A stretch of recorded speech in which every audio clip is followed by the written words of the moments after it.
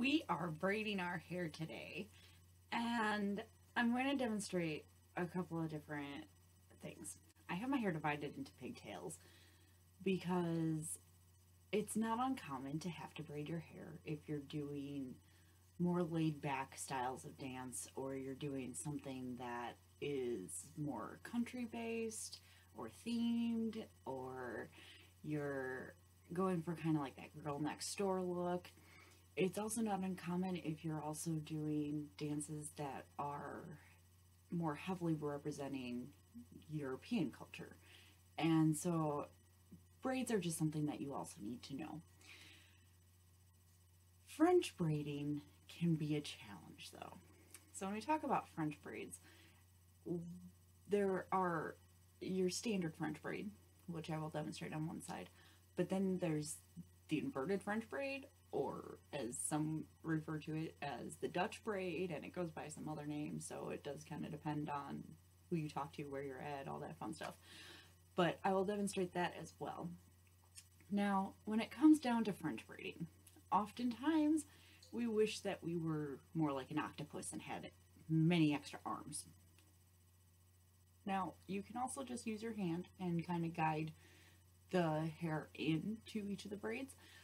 But if you're doing this for a show, you want it to look nice. So you sometimes need to clean up that appearance so it looks more even. The more experience you get with braiding, the less you'll have to do any of this stuff. I wanted to be able to demonstrate this though, because I know that this is an area that some dancers have a challenge with. It's not always easy to just be able to French braid any kind of style into your hair. So we're going to start off though with just a standard braid.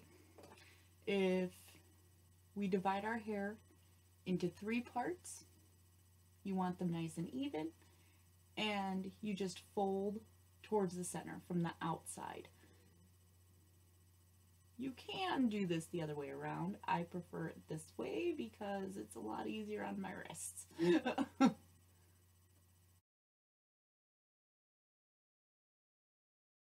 Now when my braid gets this small, I will oftentimes use a rubber band. For today, however, I am just using a standard ponytail. Mainly because I'm taking it in and out so many times that I did not want to be fighting a rubber band back and forth. For show though, I use clear bands so that way it blends into my hair and it's nice and concealed. So this is a little bit bulkier than normal. But that is just your standard braid. From there, you can twist this around, you can cross it over, you have a whole lot of options. And things like this is not uncommon for if you're doing, again, more European type dances. It's German culture, for example.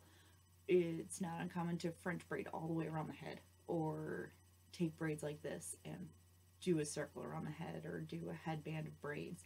So just a standard braid comes in handy. The longer your hair, the easier it'll be to work with.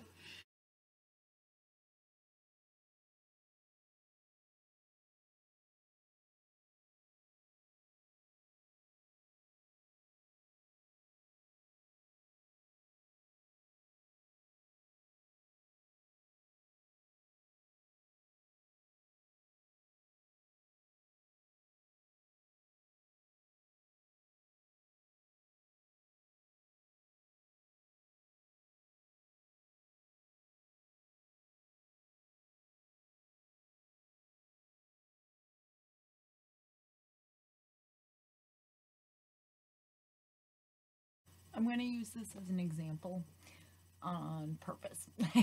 If you have stragglers with any kind of French braid, you can go over, usually, sometimes you may just have to Control-Alt-Delete that, but you can oftentimes just go over some of those bumps and pop them in. So you'd be able to grab that chunk of hair and feed that down and into the braid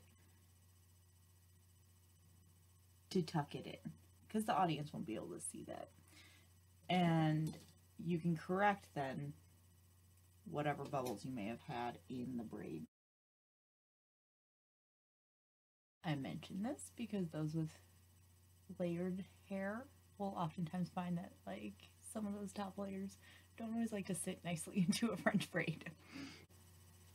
The Dutch braid sits on top. This is also known as the inverted French braid or whatever other name it goes by. The braid is seen on the top of the head as it goes down. And it basically just means you're pulling the hair in from the opposite direction. And again, how tight or how wide, how much you're pulling in the hair will impact what your braid looks like. And so you have to take some of that into consideration when you're braiding your hair. Same thing too for if you have layers, you have to kind of know your hair and know how to get it into the mix. So to demonstrate what you would be doing for the Dutch braid, then you again divide your hair into thirds, but instead of crossing over like we did for the original French braid, we are going to cross under, and that allows the braid to then sit on top.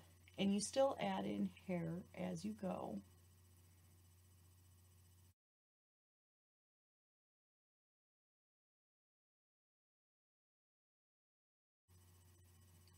So as you go, you keep gradually pulling it up and under. Then eventually you start to see the braid forming on top.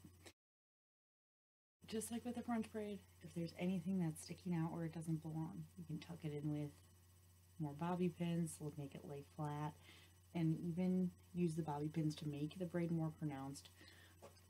Again, the more practice you get with this, the better it becomes.